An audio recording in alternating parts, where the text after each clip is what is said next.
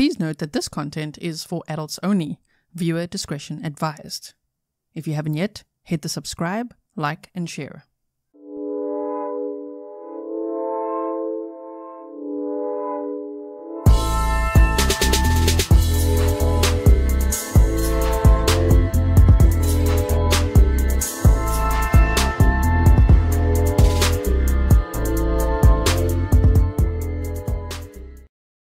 Hello everyone, and welcome back to another live stream with me, Grizzly. This is Grizzly True Crime, and if you are new here, welcome. I hope that you'll stick around, subscribe. Welcome to all my moderators. Thank you so much for everything you do. To all my patrons, YouTube members. By the way, if you are a YouTube member and you missed yesterday's members only live stream, go check it out. It's on the community tab. It's on the members only playlist as well. And welcome to all the Grizzlies, all the existing subscribers. We even have TYO Toys. You said this trial will be rad. I know, right? Welcome.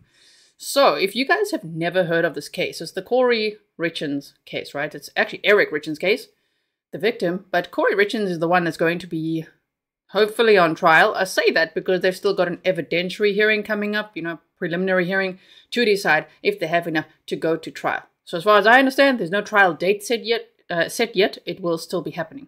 But if you've never heard of this case before, just look in the description box quickly. There's a case background write-up for you. There's also a playlist that I've linked there for you. I did cover this quite extensively when this case was first in the news, and now I noticed I haven't spoken about it for 9 months. And I don't know why. I'm just like, whoa, we have to do some updates over here. There's been a lot of hearings and documents like we see in many cases, okay? So today, what I'm going to do is actually offer you an update. It's going to be a recap, bullet points, brief overview. Then we're going to dive into some of the new documents, new allegations, okay, including allegations, suspicions about Kouri Richins' mother, which is very interesting as well. And then we're going to look at a few little video clips, all right? So if you like that, if you like bullet points, presentations, documents, video clips, things like that, give the video a like and share. Okay, so here's a little presentation I made for you. As I say, I could probably spend a month on this. You won't see me for a month just to recap every single thing, but we've got all the main points here, okay? We'll have bullet points. Okay, so just a quick overview. Kouri and Eric Richins got married on June 15th of 2013. There's the first typo. Typo 1, I need a little typo jar. I need like a piggy bank, okay? 2013, the prenup stated that all assets would remain in Eric's possession if they got divorced, but would be allocated to Kouri if he died while they were lawfully married. So why is that listed there? First is because that's a red flag in this case. You know what I mean? Based on how Kouri allegedly read that. Like, oh. So if we get divorced, he gets everything. But if he dies while we're married, I get everything? You see? You see what I mean? Oh no. Carla says, Grizzly, don't forget to walk the dog and meet me at the fire pit for Kouri. Thank you so much for your sticker. All right. So they got married in 2013. They had 3 sons together. Beautiful home. She was a real estate agent and he owned a stone masonry company, C&E Masonry LLC. If you want a deeper dive, there are 3 live streams that we did before. It's all on the playlist, okay, where we did it a lot slower and I read you a whole lot of articles and things that showed you map time, all of that. So, from 2015 to 2017, Kouri was already up to mischief, okay? She bought at least 4 life insurance policies on Eric's life. So, we've got 4 red flags there, all right?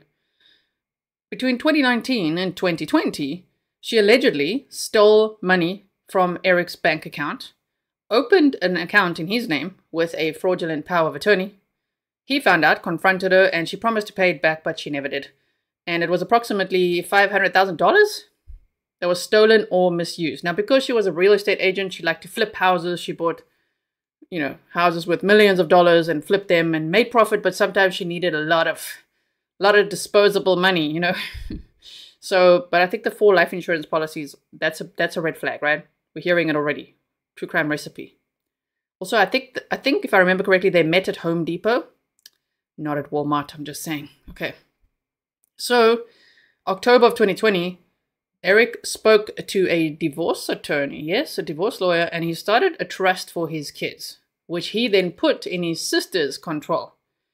Later, he also changed one of his main life insurance policies to go to his sister, and Kouri didn't initially know about that. So when Eric died and was allegedly murdered, that's what this case is all about. Yeah, it's stated that Kouri actually punched his sister in an argument about the assets. And she's like, hello, like, everything went to me. And she's like, no, it didn't. So she didn't know about that. Queen Olive, thanks for being a member for 9 months. All right, on the bottom right is a picture of their beautiful home. Yeah, Lisa says, or Liza, 500K, that's not a mistake. Nope, 500K. She stole a lot of money from him. A lot of bank accounts, a little bit like Krzyzewski, huh? By the way, Krzyzewski is going to be sentenced this coming Friday. Make sure you are subscribed with all your notifications on, because if they are streaming that, which I hope they will, we don't want to miss that. If you don't know who Jesse Krzyzewski is, check out the playlist for the Eye Drops murder trial. You'll find out. Okay, so then, no, now I can make this a bit bigger again. November of 2020, Eric signed a will that included their 3 children. I believe all 3 boys are still, they're under the age of 11. Young boys. Again, it's a case where they lost both their parents. Father died, allegedly murdered. Mother sitting in jail. Oh man. January 1st of 2022, Kouri allegedly changed the beneficiary for Eric Richins' $2 million life insurance policy to herself without authorization. The original beneficiary was Eric's business partner. This came to the attention of the insurance holder, and Eric's business partner was restored as the beneficiary. So there was an email or an alert that went out, and Eric saw it, and his business partner did, and they're like, that's weird. And at that point, I don't think, if I remember correctly, that they confronted Kouri about it yet. They just changed it back to the business partner, and then he changed it to his sister as well. End of January of 2022, Kouri allegedly contacted a friend to buy prescription pain medication for an investor with a back injury. Okay, then. Yeah, she's like, she's got an investor here. He's got a back injury. She needs some very strong prescription meds. So I think she bought hydrocodone at that point. Okay, then. Then on February 11th of 2022, Kouri asked this friend if she could get something stronger. And she said, the Michael Jackson stuff. She bought $900 of fent, is how I'm going to say it for YouTube. I don't know if that will help. Twice. She was making plans. Sinister ones. Then on Valentine's Day of 2022, Kouri got Eric his favorite sandwich from a local deli and left a note. He took a bite and broke out in hives, and he told 2 of his friends actually that he was very worried. He really thought that he could have died. He thought that Kouri was trying to poison him, and he was staying in the marriage for the children, is what he said. But he was talking to divorce attorneys, right? Okay. Miss Jessica NB says, wait, I just have to quickly do this. Okay. As a mortgage loan officer and formerly working in ACH or fraud risk department, the fact that she was so delusional, I think she should never get caught, makes me sick. Yeah. As mortgage fraud, what? US, is it US as mortgage fraud? 2008 to 2009. Yeah, the fact that she thought she'd never get caught is okay then. And she denies all allegations. It's still one of those cases, and her attorney is doing a great job of being right by her side and fighting for her and all of that. Like, it seems like her attorney really believes her too, right? Jean says, my heart goes out to the innocent kids. They lost mom, dad, and now maybe grandma. So, Valentine's Day, he apparently grabbed his son's EpiPen and used that, which would be for major allergic reactions. He took 1 bite and broke out in hives. And then he also drank, I think they said something like a bottle of Benadryl. And then he lay down to sleep it off, basically, and he survived that. Okay? Yeah, Joanne says, this is another case from where I live in Utah. That's true. This case, sorry, I didn't say. It is all on the playlist, but this case does take place in Utah indeed. Okay. And not that it matters, but Kouri Richins was also a Mormon. Oh dear. Making a bad name for them. Lots of cases like that lately, huh, that we've been discussing. Okay, so March 3rd of 2022, Kouri made Eric a Moscow Mule. So it's a cocktail, right? To celebrate closing on a house. She made it in the kitchen. She brought it upstairs to the bedroom. He had the drink and apparently a THC gummy. And then he died. And she thought, no one's going to know. Like, who's going to know? No one's going to know. Who knows what happened? Must be that damn THC gummy. Now, if you have seen the playlist that I've made for you, if you remember those episodes, we went over the entire police report, you know, the transcripts for the police interview and everything. So go listen to that if you haven't yet. That'll be your homework. Here at Grizzly True Crime, you get homework sometimes. But the fact, everything she did, like saying she plugged in her phone to charge. Then she went to go sleep in one of her son's rooms because the son has terrible nightmares. Then when she came back, her husband was cold to the touch. And she changed where he was, like at the foot of the bed and then on the bed and then he was on his side, then he was on his bed. All the stories changed. And when they checked her phone, they're like, no, this phone, there was like pacing around. The phone was doing things. She was texting. And I must mention now, she victim blamed quite nicely so far. Even though she's innocent to proven guilty, she victim blamed quite nicely and blamed him for having an affair. But now it turns out it's actually her that was having an affair because there's evidence on her phone of that affair. That very night, she texted her paramour, as they're calling him. Her paramour, that's the word, that's the correct word. Anyway, so saying, love you, with like a little kissy face, you know. So not only is, let's speculate, okay, it's speculation. Not only is life insurance and money, financial gain, a huge motive in this case, but also a new lover. Oh my goodness. Yeah, TYO Toy says, I always hope I say your name correctly here. You said investor, probably her paramour. Probably yes. So on March 4th of 2022, Kouri called 911 at approximately 3:22 a.m. saying she found her husband deceased at the foot of their bed. Evidence shows that she used the phone a lot more than she had stated she had. Her story didn't make any sense. So that's a real bullet point. We've done a deep dive on that, so go check it out.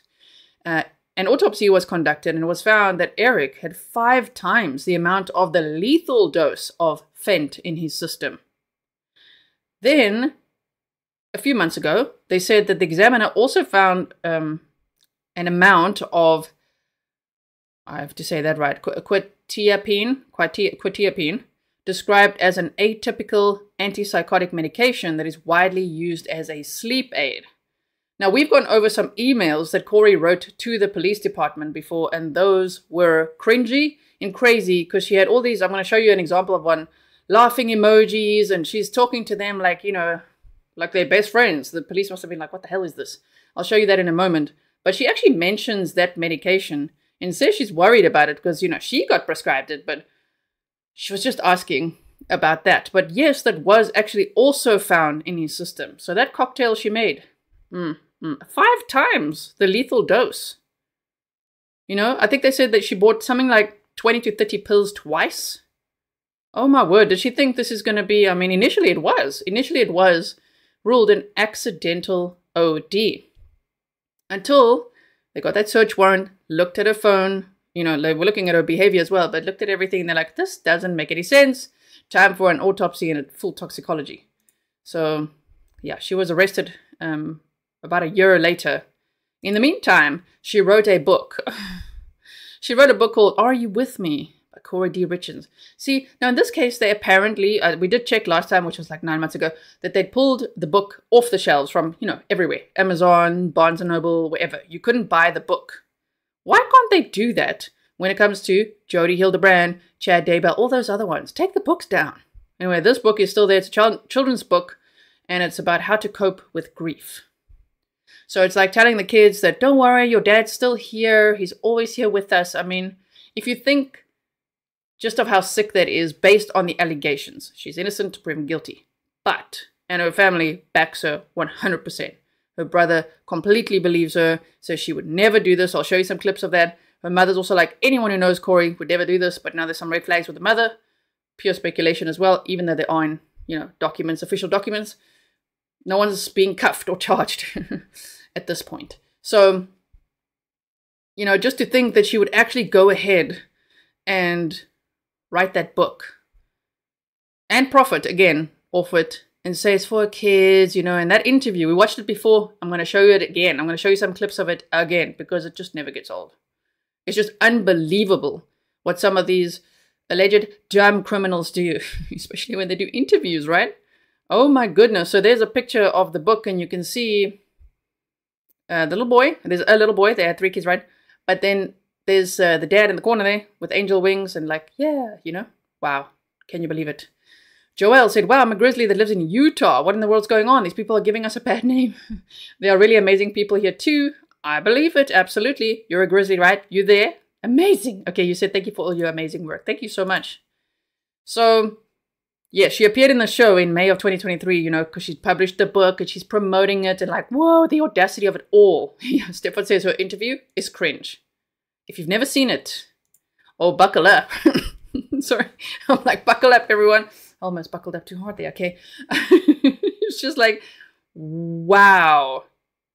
I'm actually jealous if you haven't seen it before because you're going to be like, she literally did this. And then she was arrested a month later.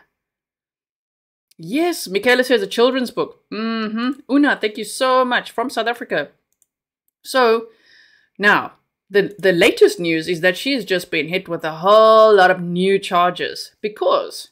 do you think that's the first time that she allegedly poisoned her husband? No. There was the time he broke out in hives, right? February 14th of 2022. So they've actually added those charges now. Now she's charged with attempted murder as well.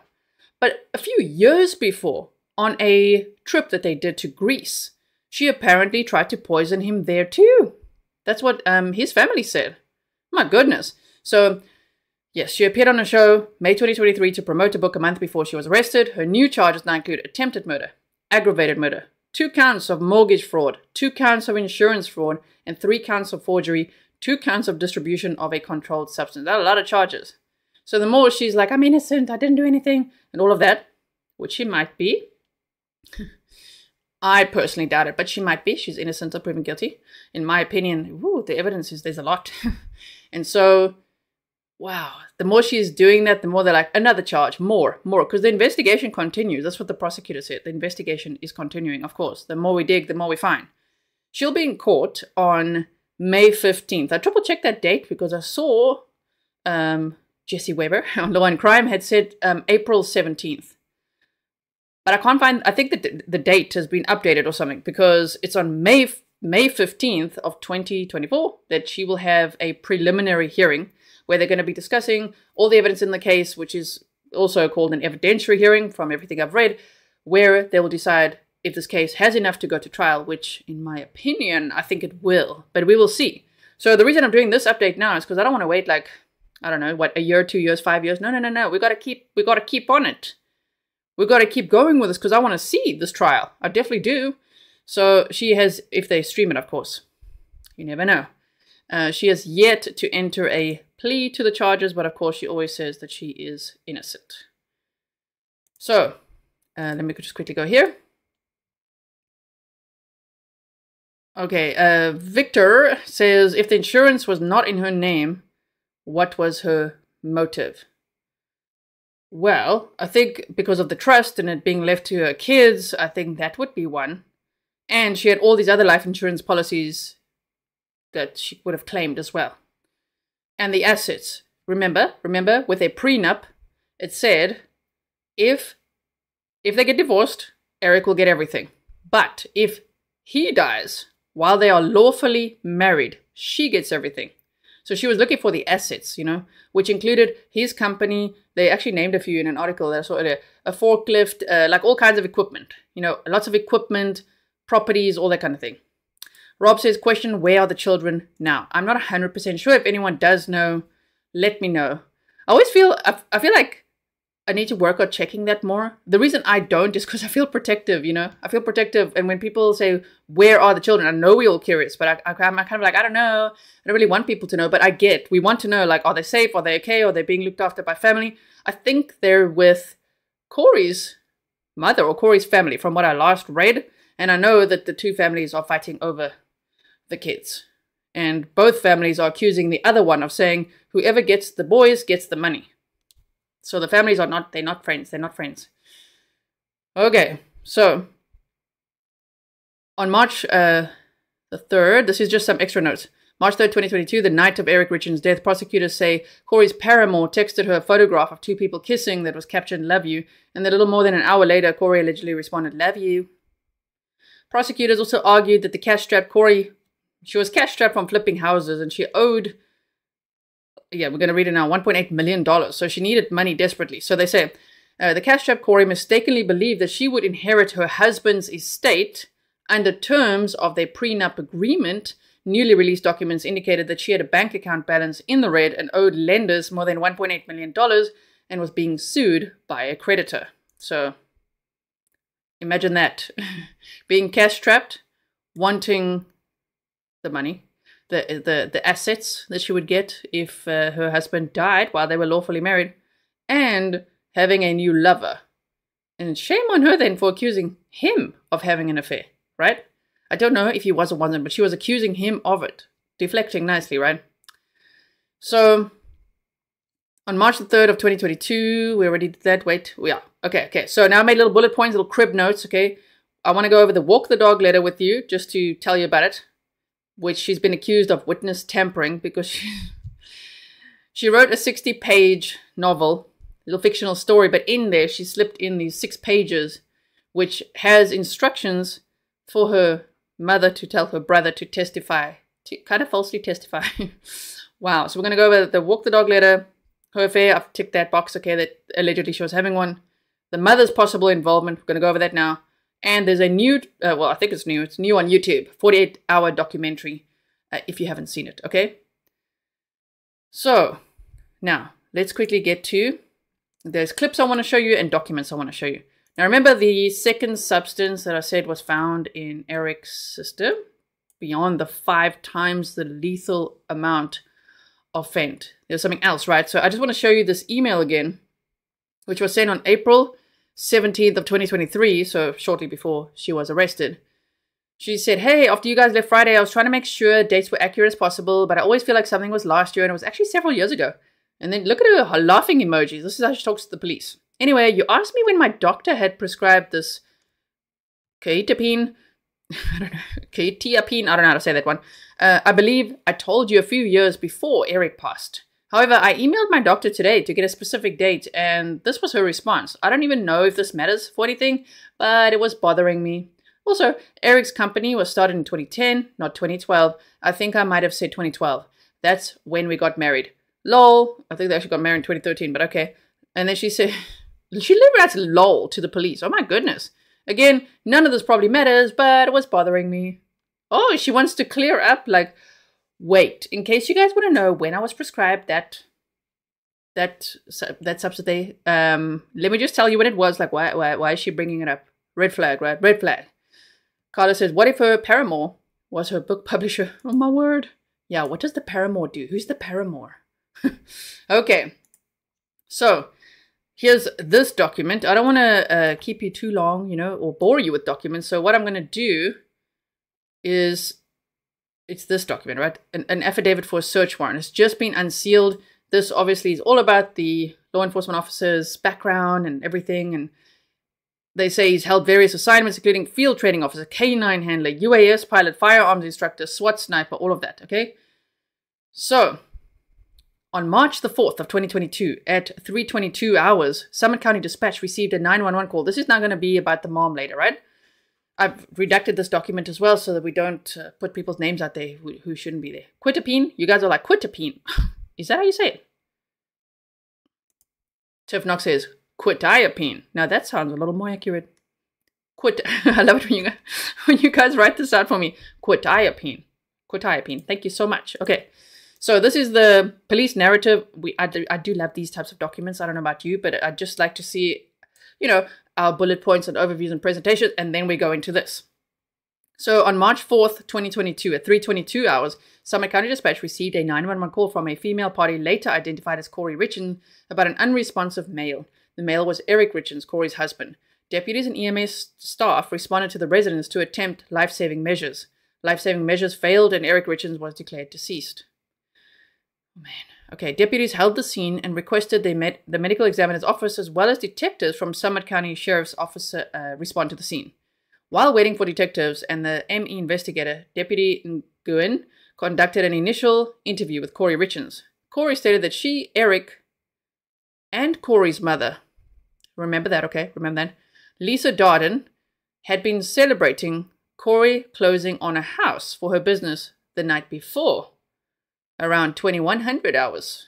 Kouri stated they had a drink to celebrate. Now, that becomes interesting based on the bottom of this document. It's 8 pages long. I'm going to just power through this now because it's got very interesting information. But the fact, I don't think we knew before that her mom was there celebrating with them. Did we know that? I don't think so. I think that's a little bit new. Okay, so I'm going to show you clips after this as well.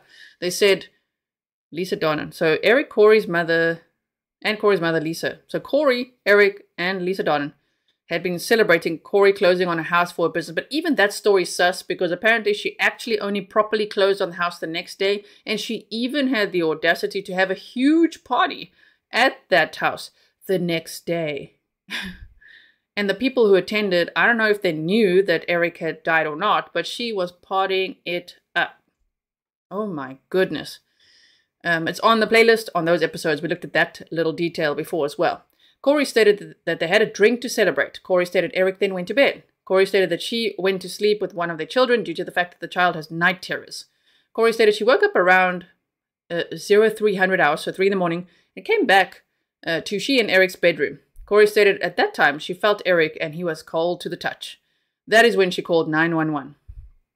After determining that Eric's death was not likely due to natural causes, his body was transported to the medical examiner's office to perform an autopsy. And they would do that if they think this is a little unusual, right? After approximately 3 weeks, toxicology findings from the autopsy were available. It was determined that Eric died from an overdose of fent. When speaking to the medical examiner's office, the doctor indicated the level of this in Eric Richins' body was approximately 5 times the lethal dosage. The medical examiner determined that I'm going to just say fent, okay? The fent was illicit and not pharmaceutical grade. It was also the opinion of the medical examiner doctor that it had been ingested orally due to the gastric fluid contents. After receiving the information regarding the toxicology, a search warrant was obtained for Eric and Kouri's residence. During the service of that search warrant, Kouri's phone, as well as several computers, were seized as evidence. And we've gone over her Google searches before. So if you haven't seen that, I'm not just saying it, like, go and watch my previous episodes. I'm not trying to promote the previous episodes, like, for real. We went over it. You need to see the Google searches, the transcripts from the police interview and everything that we went over because it's, I don't know. I was watching some of it again today myself. Of course, on 1.5 speed. I'm just like, what? I'm like, oh yeah, those Google searches. Oh my goodness. So yeah, they found a lot of digital evidence as well. They said several computers were seized as evidence. Warrants were obtained for all the electronic devices, and the information from those devices was downloaded to be investigated. When investigators went through the information from Kouri's phone, it appeared that several text messages around the time frame from March 1st through March 15th had been deleted. It's also about what they delete, huh?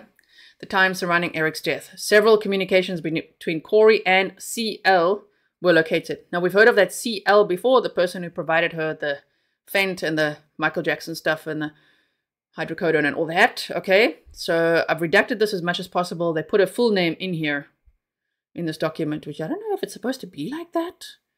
Welcome, Peter Pronzo. Okay. Through the course of the investigation, detectives began to investigate individuals close to both Kouri and Eric Richins. During that time, CL was identified as being a housekeeper often used by Kouri for her residential real estate business. A police records check of redacted revealed multiple counts of possession of a controlled substance with intent to distribute, possession of a controlled substance, and possession of drug paraphernalia. They also had charges of theft, DUI, burglary, and aggravated assault. Due to the fact that fent was discovered in Eric Richins was illicit fent, it is or was plausible that this person was the source of it. While conducting an investigation into that lady, there's 2 dudes here. They say one guy was identified as an associate of the lady. This guy has a chemistry degree and had been previously charged in Heber City with clandestine lab charges for operating a meth lab. This is like Breaking Bad now. What? It was also learned that this guy has a boyfriend named, who is currently incarcerated at the Utah State Prison in Gunnison. After learning this information, detectives spoke to staff at the Utah State Prison and requested his phone calls made from March 1st through March 15th. During one phone call between the one guy and the other on March 2nd, he answers the phone and states that he's on a break from drug court. It was verified through court records that CL and the one guy were in drug court together at that time. At 2:32 into the call, they say, "Tell CL I say hi." A female can then be heard in the background saying, "Hi, honey," and then they respond by saying, "Hi," her name. On the 3rd of March 2022, they called phone number. That is one of the phone numbers investigators identified as belonging to CL. Remember, CL is the lady that Kouri contacted to get the stuff, okay? Allegedly.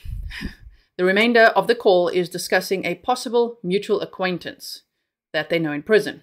On 03/04/2022, this one guy makes a phone call too, and during that phone call, they are discussing purchasing an Xbox controller for them while he's in prison. They make a comment that he would pay for the controller and then responds by saying, "You or the lady, one of the two." They then respond by saying, I tried giving that itch $100 yesterday, and say, "Hey, let me pay you back. I'm paying you back." She's all, "WTF? No, you keep it. I just made $1,000 selling effing fent," or some ish like that. That call between the one guy and the other guy occurred on the same day that Eric Richins died. So they have a lot of evidence, digital evidence, against Kouri. Not only her communication with the lady that she got the stuff from, and she told the lady to leave the stuff at one of the houses that she was, busy with, because she's a real estate agent. Just leave it there, okay, and I'll fetch it later. So they've got communication between them, but also between these other people, so I'm sure they'll be called to testify at the trial, if so. On 3/27/2023, CL was arrested on misdemeanor traffic offenses and booked into the Wasatch County Jail. On 5/2/2023, myself and other detectives interviewed her while she was in custody. Post Miranda warning, this lady admitted to supplying Kouri Richins with 15 to 30 fent pills on 2 separate occasions, approximately 1 month before Eric's death. She stated that Kouri paid her approximately $900 each time that she supplied the pills. She provided details of the solicitation of the drugs, the pickup, drop-off locations, and other pertinent details that has been corroborated with digital forensic evidence. Heather says, "Not looking good for her." Yeah, I know, right? Not looking good for her. Okay. Brenda, I missed your message earlier. You said, "I live in Utah. I know the Richins family. I'm so glad you are covering this case." Oh, thank you, Brenda. And if you guys have never seen me cover this case before, there is a whole playlist for you, and we've done some deep dives, okay? So check it out. Thank you, Tiff Knox, for censoring that. It does help. Otherwise, YouTube flags the chat, right? Since when do carpet rug dealers give product away? So $900 twice. She's like, "I just got this." So they say, in investigating, now look at this, because now remember, Kouri said it was her mom, and Eric that was celebrating the closing of this house? Well, okay. In investigating Kouri Richins' associates, it was discovered that in 2006, Richins' mother, Lisa Darden, was living with an adult female with whom she was having a romantic relationship. In April of that year, her romantic partner died unexpectedly. An autopsy report of the female partner showed that her immediate cause of death was a drug poisoning from an overdose of oxycodone. Further investigation showed that Lisa Darden had been named as the beneficiary of her partner's estate a short time before her death. The female did have current prescriptions for oxycodone and reportedly struggled with abusing her meds. She, however, was not in a state of recovery from addiction at the time of her death. Based on my training and experience, and you saw how much training this officer has, right? This would likely rule out the possibility of an accidental OD. Oh my. The plot just thickened. This is almost like, it reminds me a little bit of the Adelson case, because it's starting to be like, whoa, so like Kouri's, it's almost like Krzyzewski and Adelson and just like all these cases all in one. Like, oh my word, what is happening here? With the family trying to help out, and This one's going to testify for that one and what? Okay, so in reviewing forensic downloads of Kouri Richins' phone, it's clear that she's very close with her mother and communicates with her almost daily, both for personal matters and in her business dealings. Conversations have been found on Kouri's phone showing disdain for Eric on Lisa's part, as in Kouri's mother didn't like him. Based on Lisa Darden's proximity to her partner's suspicious OD death and her relationship with Kouri, it is possible that she was involved in planning and orchestrating Eric's death. Like, what?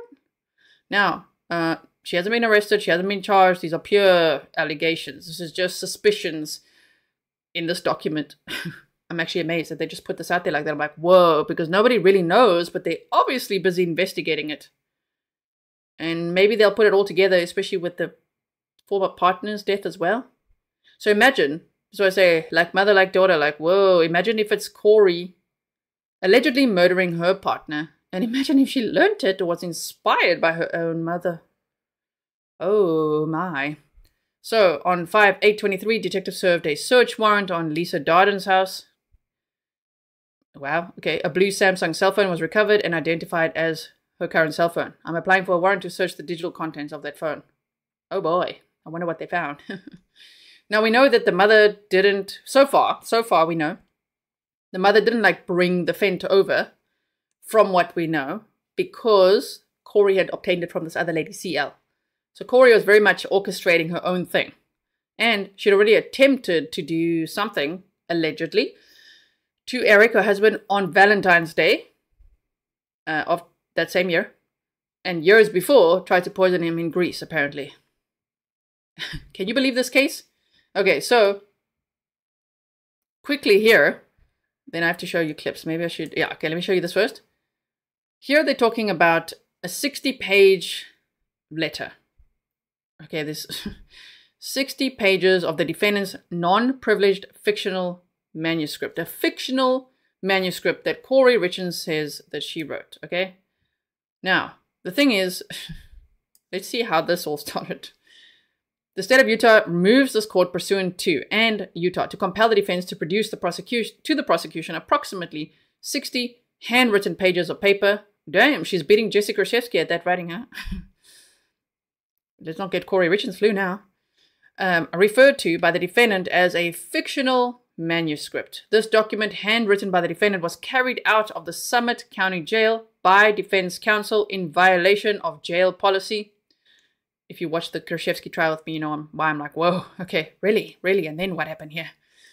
Okay, during the state's aggravated murder prosecution and its witness tampering investigation, the defendant has stated that the walk the dog letter, WTD letter, now you know the lingo, is part of this fictional manuscript, okay? The defendant described the walk the dog letter, as part of like a 65-page frickin', that's how she talks, frickin' mystery fiction novel I've been working on.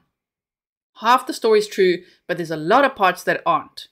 Okay, but again, she did write 65 pages of something, lots of crap, but in it was 6 pages, a 6-page letter slipped in there meant for her mother.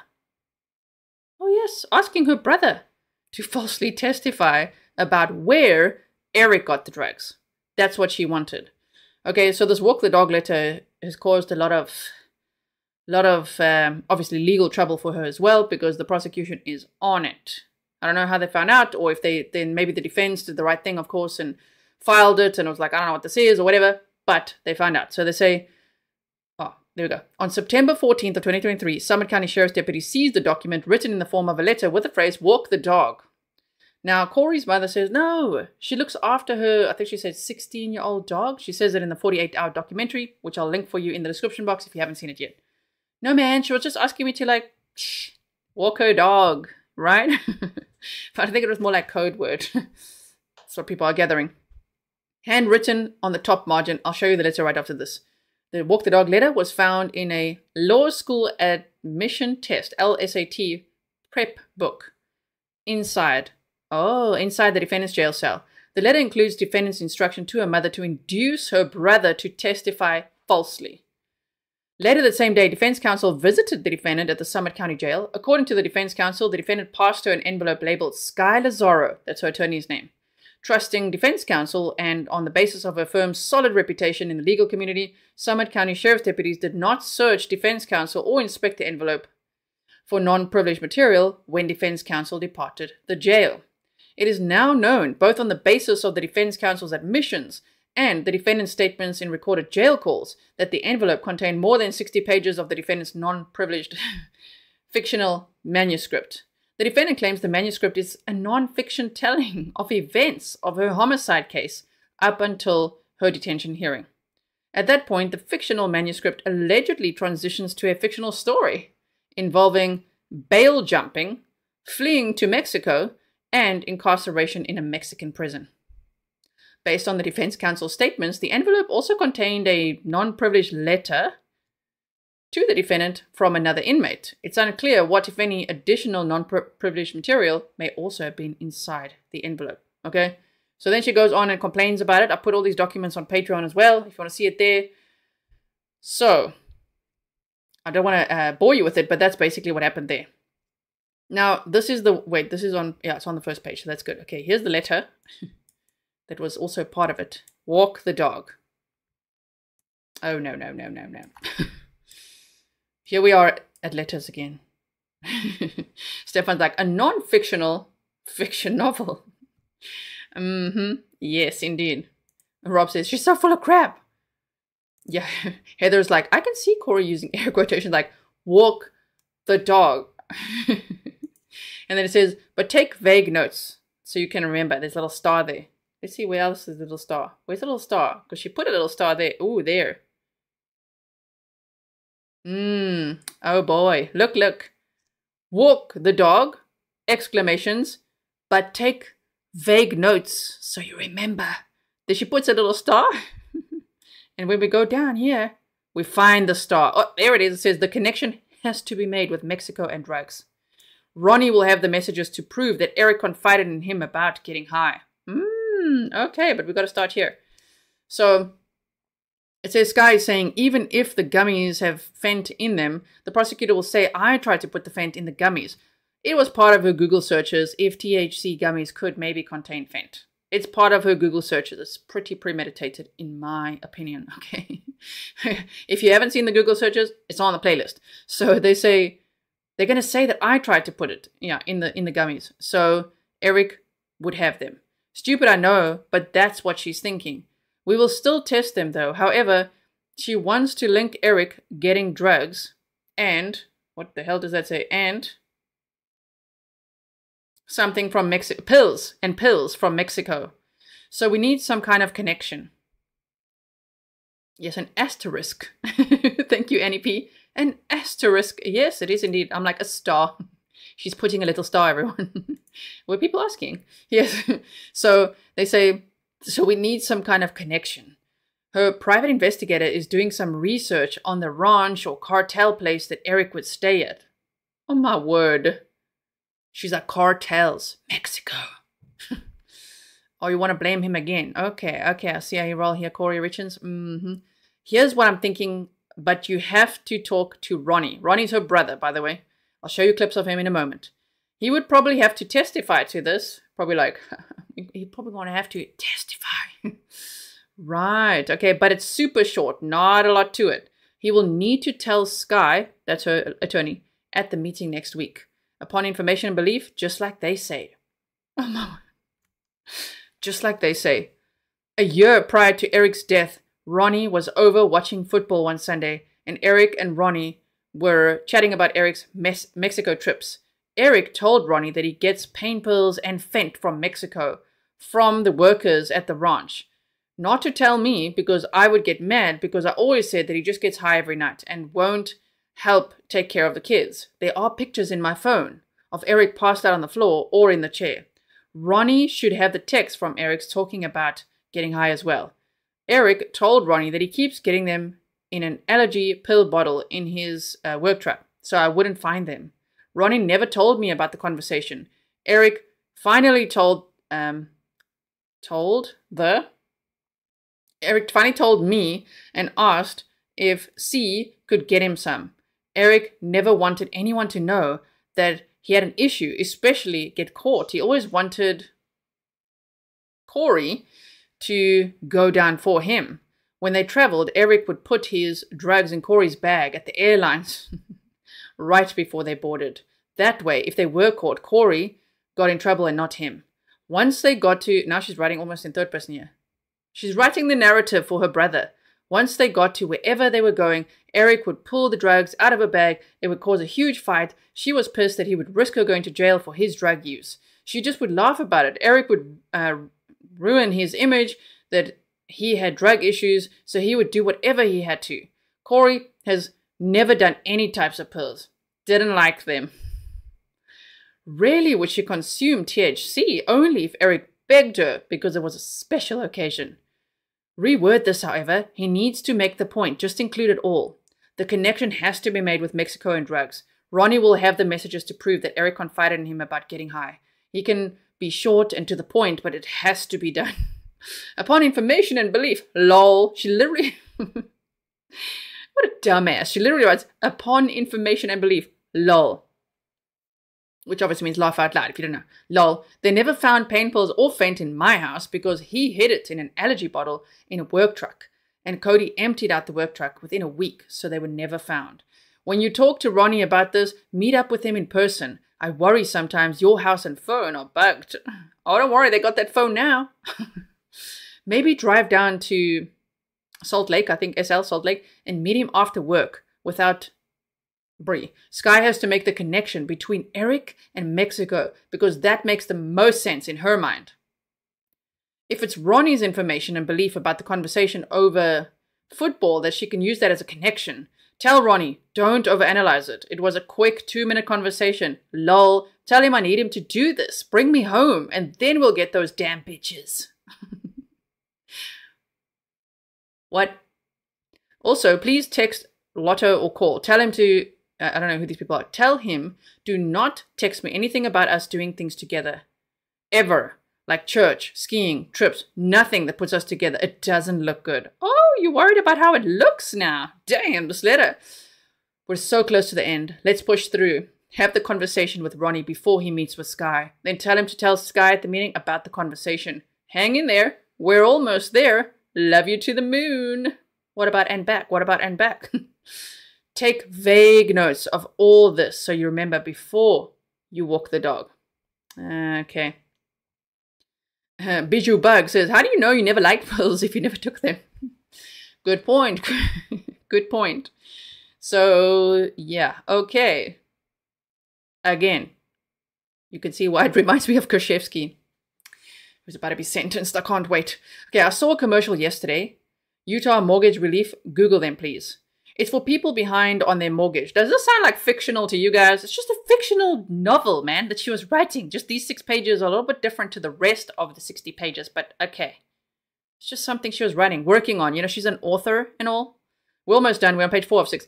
It's for people behind on their mortgage. Can you see if they can help at all on Marissa's house, please?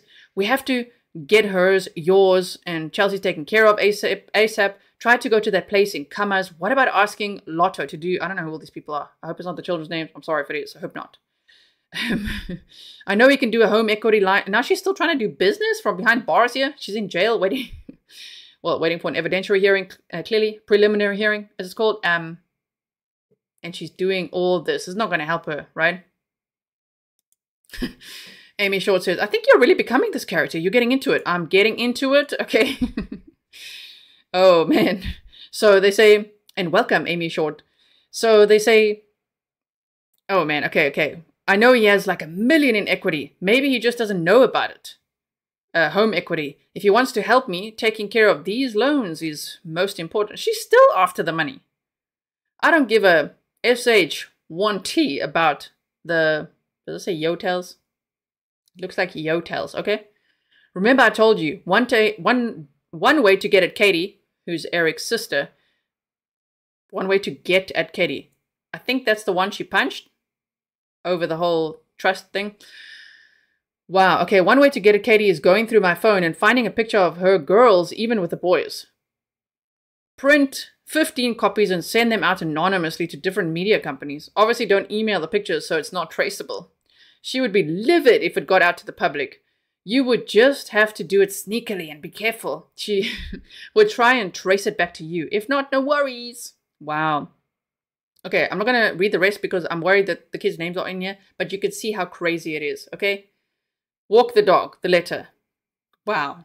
Okay, so now I want to show you some clips here, which would be this one. Okay, let's resize it. This is Sky Lazaro, I think her name, Lazaro, Kouri's attorney in the first clip. But actually, I want to show you clips of her mom in case you've never seen her. Kouri's mom, right? Okay, wait, let's put the sound on for you. Okay, here we go. So what I'm going to show you now is just a few clips from the 48-hour documentary that's been released recently. And so that you could see Kouri's mom based on the recent allegations, speculation about her involvement. Possibly. She's not been charged. She's not been arrested. I can't even say yet because we don't know if she will be, but they're looking into things. They're looking into how her partner died suspiciously and all of that, as we just said, right? So I'm going to show you clips of that. I'll pause here and there, and then we're also going to just one more time just watch Kouri Richins' book promotion interview just a little bit, okay? They had it all. I mean, it was one happy family. At 3 o'clock in the morning, I got a phone call, and it was Kouri, and she said, get up here, something's happened to Eric. He went to sleep and never woke up. But I thought you were there at 9 p.m., lady, celebrating with them. Are you lying? Or what? Because she's like, whoa, I got this call and just said, oh my goodness. Maybe she was there, she went home or whatever. It's just not sounding like it. She's a complete wreck. She's just sitting on the couch. This is her brother. Kouri denies any involvement in her husband's death. For anybody who knows Kouri, just knows she could not have done this. The allegations, they're hard to listen. This is her brother, okay? To, but at the same time, I know that they're just that. They're just allegations. They have nothing substantial on her at all. If and when this actually goes to trial, I have complete confidence that we have all of the proof to disprove everything that they're trying to claim. Ronnie, why are you so certain that Kouri did not do this? Because I know my sister. My sister, she can't even squash a spider. She loved Eric. She loved her family more than anything. And I hate to say that, unfortunately, she's being painted in this light for really bad reasons, really selfish reasons. So either he's in major denial or he's lying for his sister. I don't know which one it is. Because Stefan's like, Kouri could never do that. And you heard it from the mother and the brother now. Oh my goodness. I like how you guys are using this new emoji. Bull cuck. If you don't know, cuck means SH1T in Afrikaans, which is from South Africa. I'm from South African, as you know. Okay, so bull cuck. And so, we've got to get through that. Again, I know my sister very, very well, and anyone that actually knows her knows that she's just incapable of doing that. A sibling or a friend talking about loss with kids can be a tricky. Oh yeah, 1 month before she got arrested, she's sitting on the right-hand side there on this Good Things Utah interview promoting her book. Are you ready? Is there anyone here who has never seen this? Please say yes. Don't just say yes. But is there anyone here who's never seen this? You're going to see something. Look at her. She's just like, yeah, and then I wrote this book and like, oh, wow. Okay. Subject. Joining us now is author of Are You With Me? Kouri Richins, to share her 3 C's to helping kids cope with grief. And Kouri, I want to start with your story. What happened in your personal life? So my husband passed away unexpectedly last year. So it's March 4th was a 1-year anniversary for us, and he was 39. Damn, yeah, he was 39 years old at the time, by the way. I think she's 33 currently. Eric Richins was only 39 years old, and his whole life was about his 3 boys. He loved them so much. And he was allegedly murdered. But she's like, yeah, it's the 1-year anniversary. No. It completely took us all by shock. And we have 3 little boys, 10, 9, and 6. And you know, my kids and I kind of wrote this book on the different emotions and grieving processes that we've experienced last year, and, you know, hoping that it can kind of help other kids, you know, deal with this and kind of, you know, find happiness some way or another. And to make sense. Let's see, people pick up what word or phrase she says many times. Many times. Okay.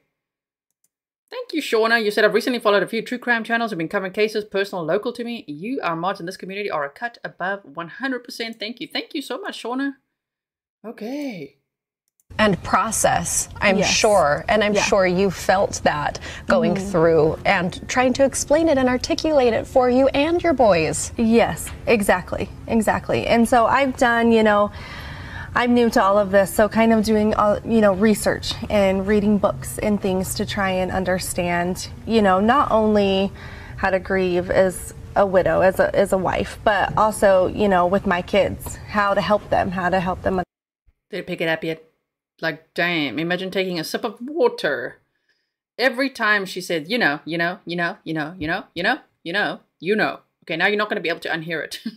Sorry about that. Understand what just happened. And what I have kind of found is, as I mentioned, it's kind of the 3 C's is how I visualize it. And it's, you know, connection, continuity, and care. And it's, you know, making sure connection is the major one, and making sure that their spirit is always alive in your home, you know, and memories are always brought up, and doing things that your loved ones love to do, whether it's riding bikes or their favorite dinner, and just constantly, you know, talking about them. And Kouri, do you mention at dinner, here's Dad, or Dad would like this meal, or Dad would, let's bring Dad on a bike ride? Yeah, exactly. And it's, you know, explaining to my kid, just because he's not present here with us physically, that doesn't mean his presence isn't here with us, and he's doing these things with us, and he's, you know, here for birthdays, and he's here for Christmas, and, you know, and it's just comforting to them to know. It's like, don't worry that he's not here anymore. He is. Okay? He's still here. In every way. He's here for Christmas, birthdays, and everything.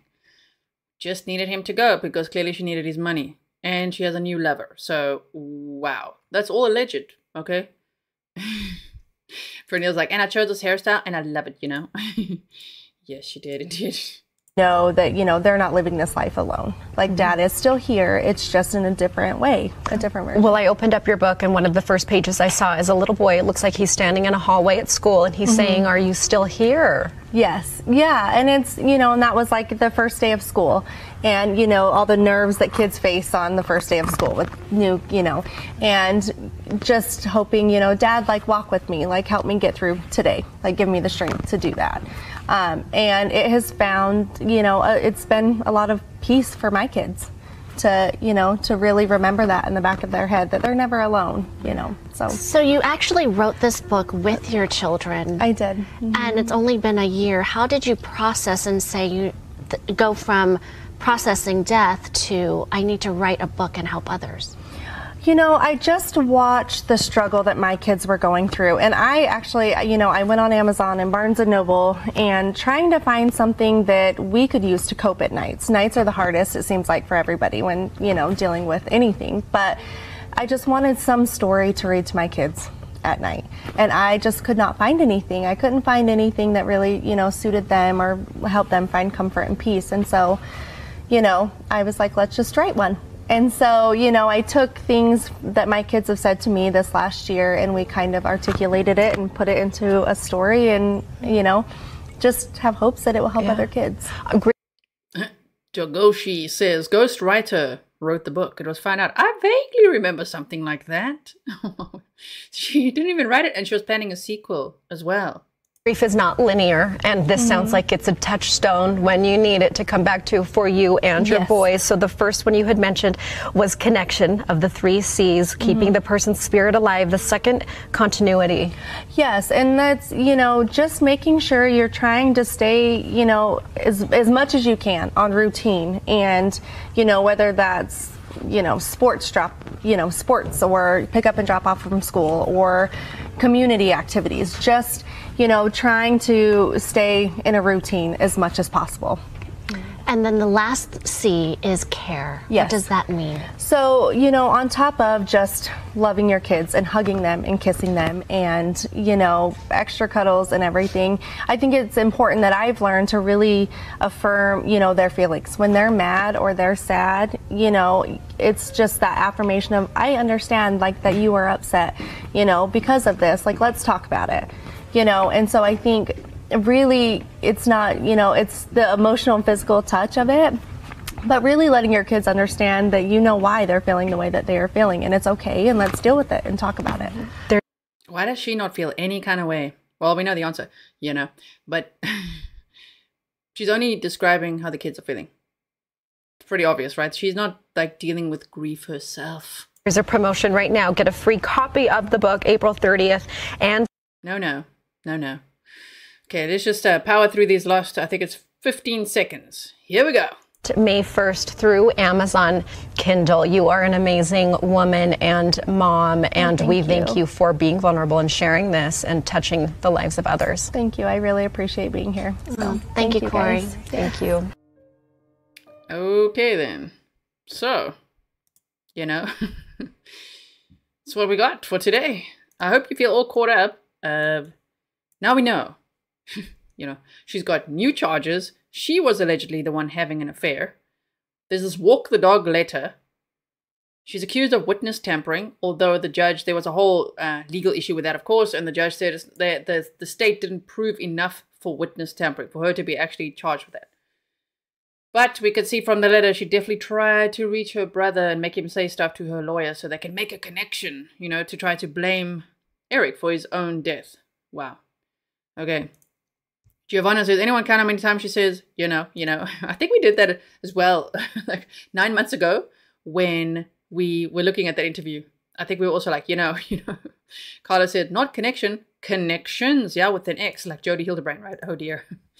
So, I think we all caught up for now. We've got all the main bullet points. You've seen all the main things. If there's any further updates, I'm going to let you know.